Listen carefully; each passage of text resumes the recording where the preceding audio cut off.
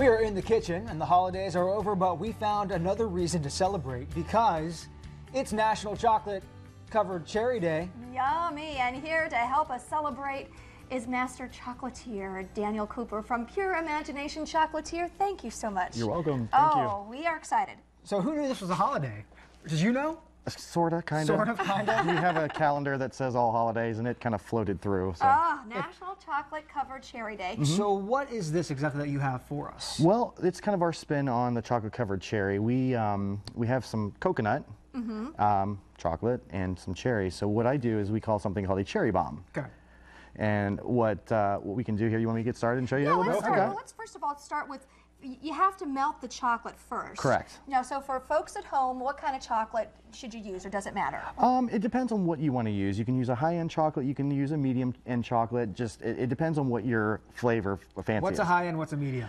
High-end is going to be where you have to temper it. You have to go through processes of raising and dropping temperature, where the medium end, you just kind of melt it, and it's more of a coating than an actual chocolate. Now, do you have to put something else in there with it, or can you take, like, you know, the chocolate chips, just melt that, or do you have to put, like, shortening oil or something else in it? Chocolate chips you can do with this recipe. You can just melt the chocolate chips, all right, that's and me. you're good. That's something easy. Yeah, easy. Okay. All right, show us where we Now begin. what do we do? Okay, so you melt your chocolate. We've got that, and then we got some fresh coconut here. We're going to put the coconut inside. Okay. Okay, we can actually.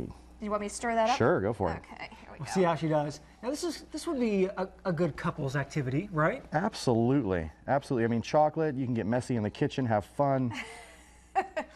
We'll just keep it at that. Yeah, absolutely. Now how much coconut do you usually add? Just enough to get it where it's thick. Okay, it is Kind of- starting to get a little thick Uh huh. there. Maybe just a little bit more. More, Maria. Well, Come on. you know, if you like coconut, just the more the better. That's Or do actually you like perfect. coconut? I love Okay, coconut. good. Then Yes. this is the dish for you. And I love chocolate, so here we go. And if All you right. don't like coconut, some people love it, some people hate it. With this, you can actually use crushed almonds. This also works very well. And almonds and cherries go hand in hand together. Okay. So look, that's perfect. Yes. Now what do we do? Now what we can do is we can actually make our first base of the cluster. So, So a spoonful, yep, just like that. almost like it's a cookie. Yep. Okay. Absolutely. You're making cookies on a little sheet. You want to try it? Yeah, why not? All right, here you go. Okay. You walk me through it as I do this. Sure.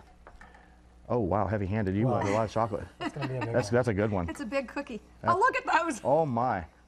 Well, how big It's should they be? supposed to be candy, not Any size you want. Any size you want. See, thank you, Daniel. See, and if it's a Maria. couples event, you can cut that in half even and share. There you go. All right.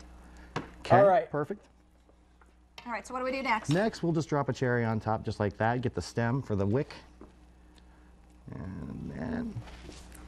And then once you have these all set to go, what's the next step Next- to make it that perfect treat? Next step is cover it up.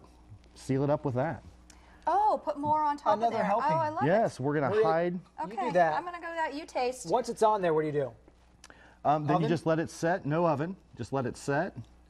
And once it sets, it's ready to go. Okay, sounds Very good. How's it delicious. taste? Good. Well, to Thank learn you, more Daniel. about Pure Imagination Chocolatier, just log on to myfox28columbus.com and click on News Links.